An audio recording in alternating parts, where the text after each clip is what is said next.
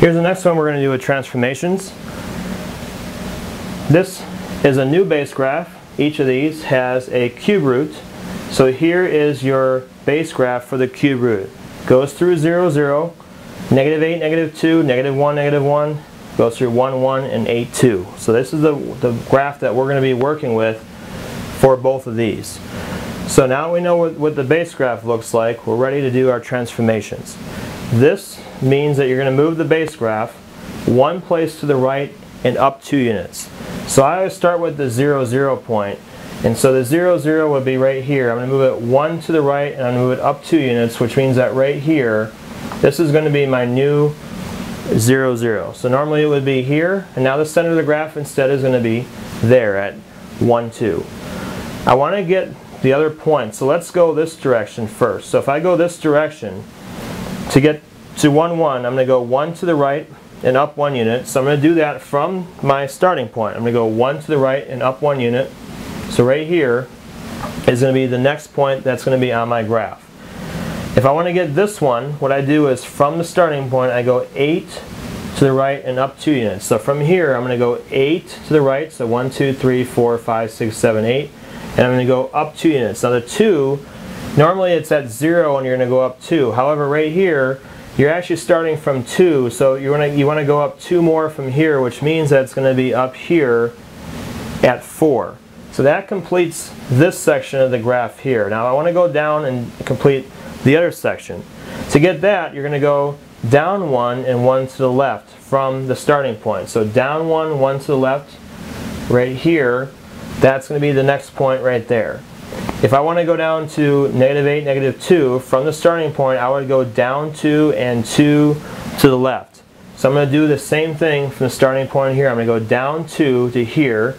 I go 8 this way, 1, 2, 3, 4, 5, 6, 7, 8. It means right there is that would be my x-intercept where it would cross there.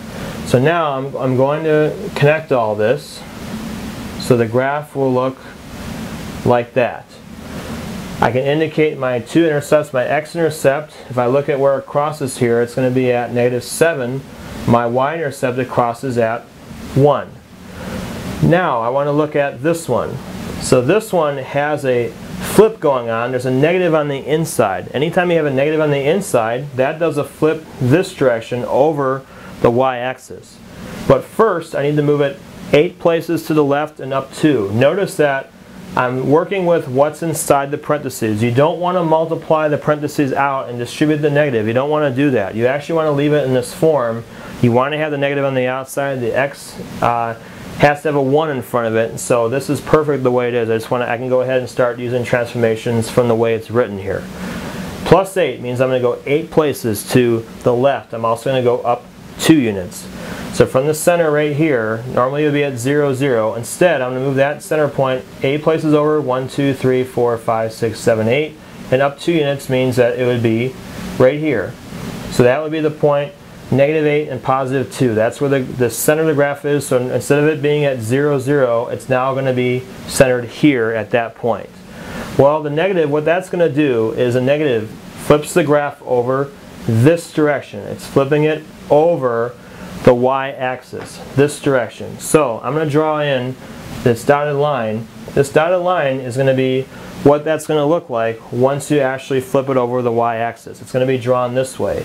So the same way it's drawn here with our base graph, that's the same way you're going to draw it in over here. So now we have our key points, so we can get accurate on our points when we're drawing that in.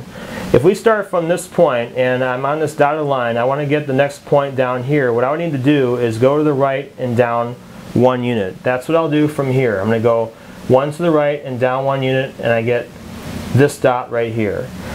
From the starting point, if I want to get to this point, which is reflected so it's actually down here, I'm going to go down 2 and 8 to the right. So from the starting point here, I'm going to go down 2 and 8 to the right. We notice right there it actually goes through the origin. That's going to be my x-intercept and y-intercept. In fact, I can just go ahead and put that down now. I see that it's going to cross through right there. So I know my x-intercept and y-intercept are both going to be 0 because it goes through that point 0, 0.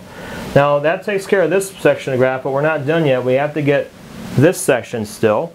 So there, you're going to go 1 to the left and up 1 from the starting point. Here's my starting point right here. 1 to the left and up 1 is going to be right there. Next, if I want to get this point here, which would be the reflection of this one, I'm going to go 8 to the left and up 2 from my starting point. So from here, I'm going to count over 8. So this is 8 all the way over to here. I'm going to go up 2 from the starting point, which means that it's going to be right here. So now I have these points that I can connect together, and that's going to be my graph. You see again that the graph does go through 0, 0, and that's my two intercepts. X-intercept and Y-intercept are both going to be 0.